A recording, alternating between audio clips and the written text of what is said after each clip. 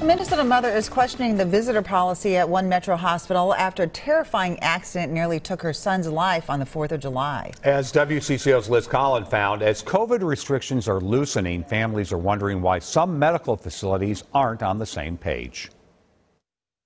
We knew it was bad. It was the night of the 4th of July when their 28-year-old son was sitting on the tailgate of a friend's truck. Witnesses say a sudden acceleration and braking on a cabin road led to a life-threatening head injury for John Butler, who was airlifted from Princeton to North Memorial in Robbinsdale for treatment. His injuries were bleeding of the brain, bruising of the brain, shattered cheek, broken collarbone, and cracked and fractured ribs. Hours later, his family was told to pick 2 people as visitors for the length of his hospitalization. You're not thinking rational, you're just kind of beside yourself. John's wife and his dad, who lives near the hospital, were designated. Not really thinking that this was forever permanent. I could never see him. His mom, Jane, has spent the 10 days since trying to get in. Hell, you sit and look at your telephone, wondering if somebody's going to text you and say he's alive, he's dead. WCCO found North Memorial's visitor policy is among the most restrictive, as they've been loosened since the pandemic. Whereas this hospital allows 2 visitors per hospitalization, many others in the metro state the 2 can be different people day to day. I'm grateful for his care, don't get me wrong. After making continuous calls, Jane was allowed an hour with John on Wednesday. I feel like I can finally sleep when I go home. But with it looking likely he has weeks in the hospital ahead, she doesn't know when or if she'll be allowed back in.